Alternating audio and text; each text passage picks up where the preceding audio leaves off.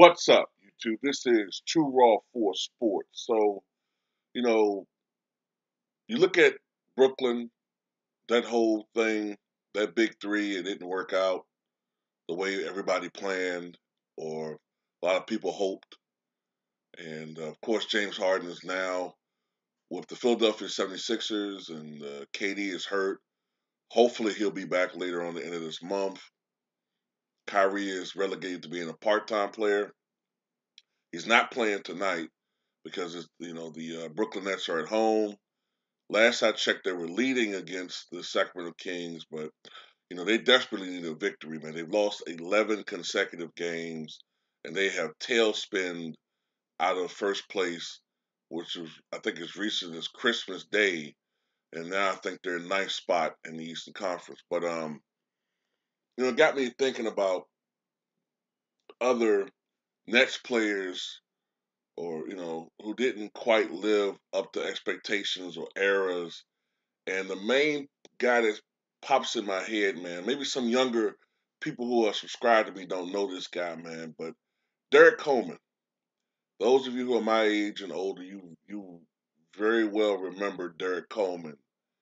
And I mean, if you look at his career numbers, he averaged over 16 points a game, over 9 rebounds a game.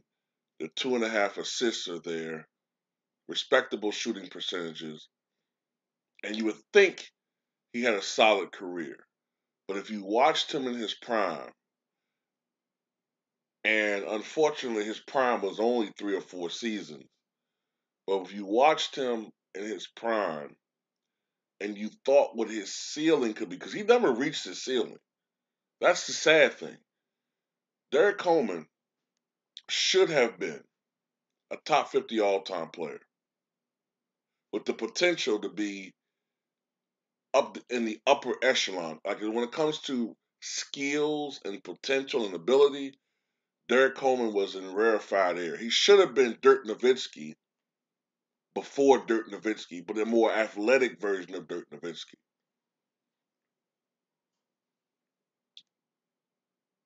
Charles Barkley, who is one of the greatest power forwards this game has ever seen, once said that Derrick Coleman had the potential to be the greatest power forward in the history of the NBA. And, Charles Barkley was a great power forward in his prime at that time. Derrick Coleman is the only player to get Shaq. You know what I'm saying? In Shaq's entire 19-year career, Derrick Coleman is the only one to really get Shaq as far as dunking on him. Derrick Coleman was the first overall pick in the 1990 NBA draft. He was selected by the New Jersey Nets, and he had a marvelous first season. He averaged 18 points, 10 rebounds, 1 steal, 1 block, 2 assists, and he shot 47% from the floor and 34% from three. Now remember, at this time, the league average for 3-point percentage was around 33% or so. So that was above league average. And we're talking about power forward. And he was 6'10", I think 225, 230 when he first came to the NBA.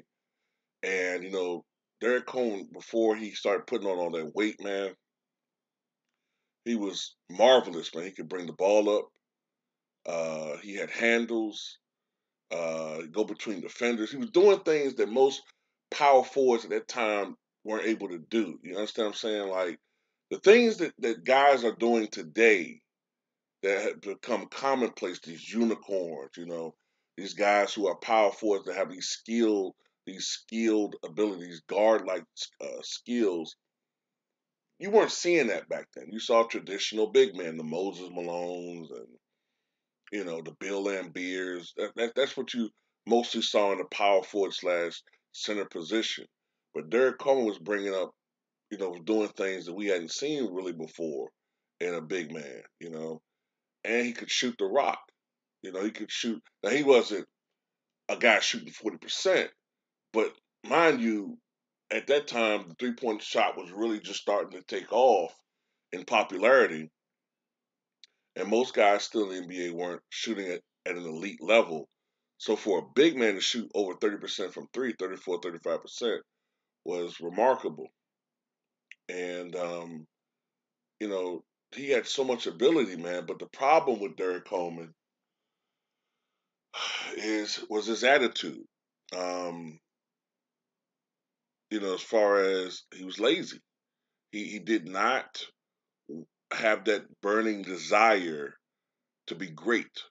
He was a guy that was fine playing at his ability, playing where his skill set is. And that's where Derrick Coleman, even though I think he's as bad as Coleman was, he's not nearly as bad as Ben Simmons, but that's what Ben Simmons reminds me of. Now, Ben Simmons isn't going to have the issues with weight gain that Derrick Coleman had. Derrick Coleman just, his frame, you could tell he was going to fill out. But that's what he kind of reminds me of, man. Derrick Coleman was just lazy, and he was, you know, uh, fine just playing off his abilities. And that was a new generation of players coming in the league at that time too. You had the Sean Kemps, the Derrick Colemans, the Shaquille O'Neals, uh, Larry Johnsons, and even though a lot of us, quote unquote, old heads like to shake our fists at the young guys for having bad attitudes, if we're really being honest,